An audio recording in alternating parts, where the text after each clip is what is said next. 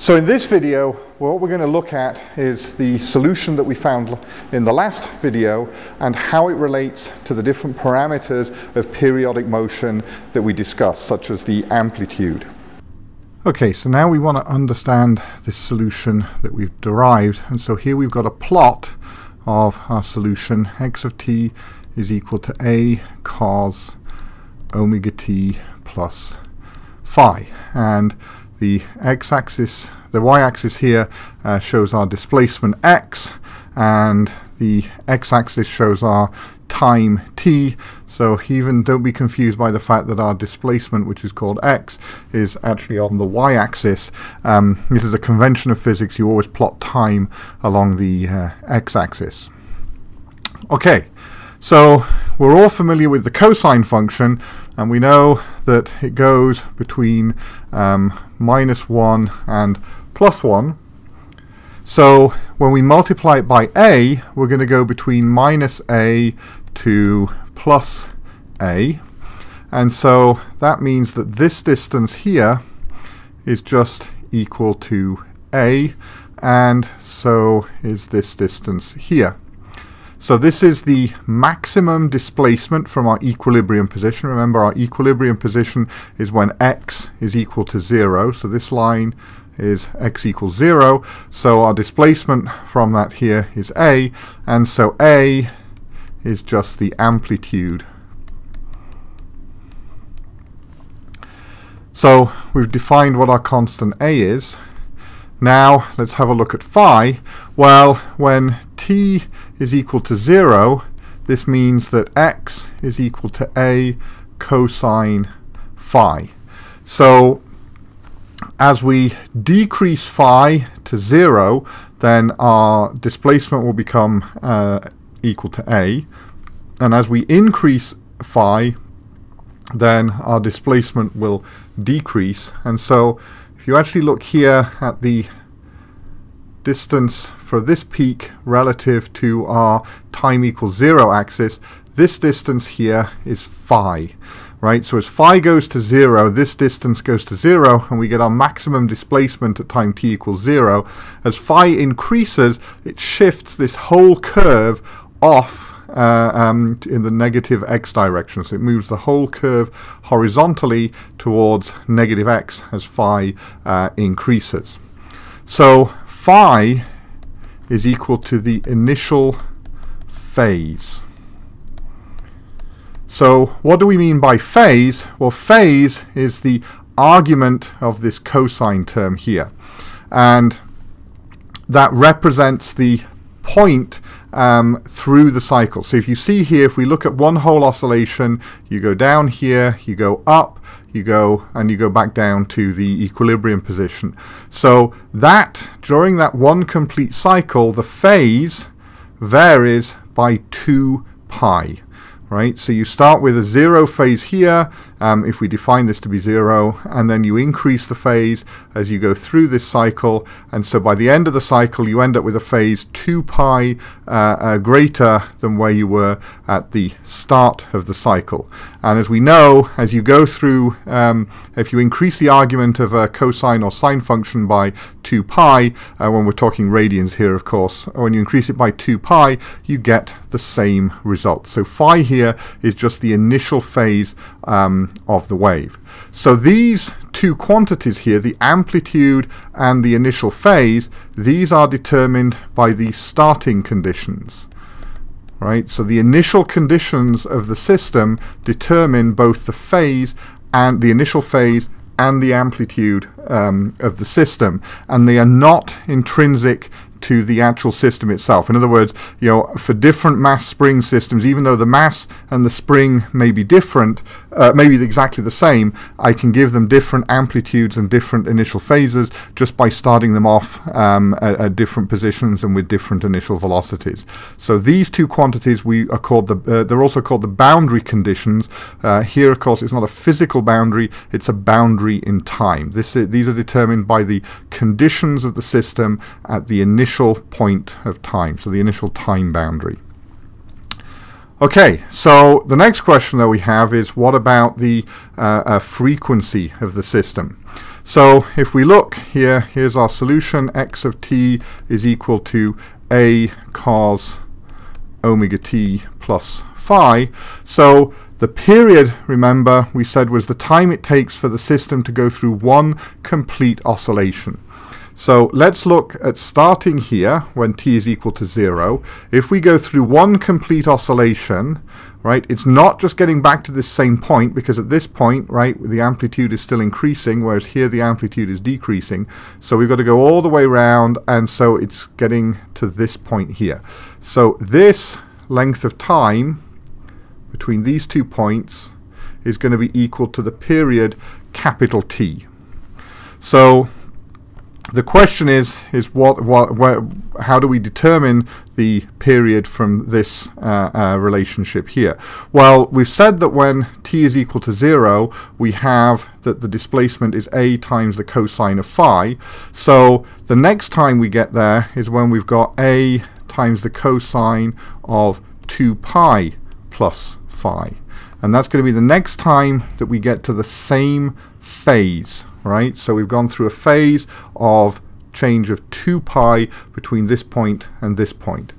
So this means that the length of a period is going to be omega times the time of a period, t, and that must be equal to 2 pi, because a period is when you've gone through a phase change of 2 pi radians, and so therefore the period is 2 pi divided by omega. So the period of the system is inversely proportional to this quantity omega, and remember, for our mass spring system we said that omega was equal to K divided by m, which means that as the mass increases, omega decreases. As K, the spring constant, increases, omega increases. So if we rearrange this, we can say that omega is equal to 2 pi over the period. Now 2 pi, we said we're using radians, so these are radians here. The period is a time, so it's measured in seconds, so omega has units of radians per second, and so we call omega is equal to the angular frequency.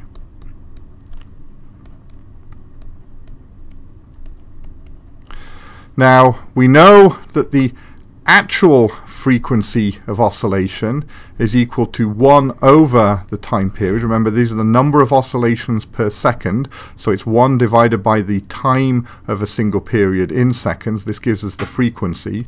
So if we use this equation here, we can say that the frequency is equal to omega over 2 pi, and so therefore omega is equal to 2 pi times the frequency of the system.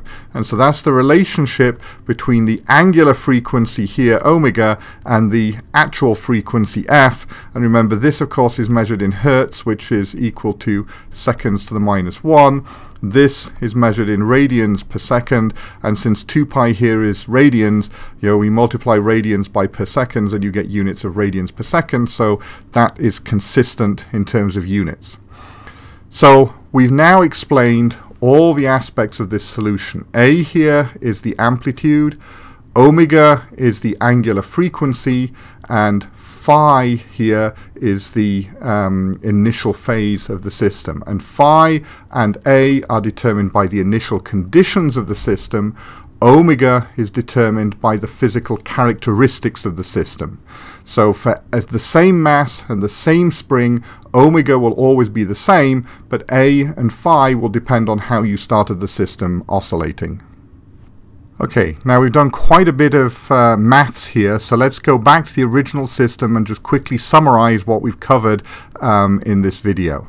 So here we have our mass m attached to a spring with a constant k sitting on a frictionless surface, and what we've said is that our solution for the position as a function of time is a cosine omega t plus phi, where omega here is equal to the square root of k over m, and this is the angular frequency, and A here is the amplitude, and phi here is the initial phase. So this function describes how this system will oscillate in time. Now, the one thing to note about this is that our angular frequency here is independent of the amplitude.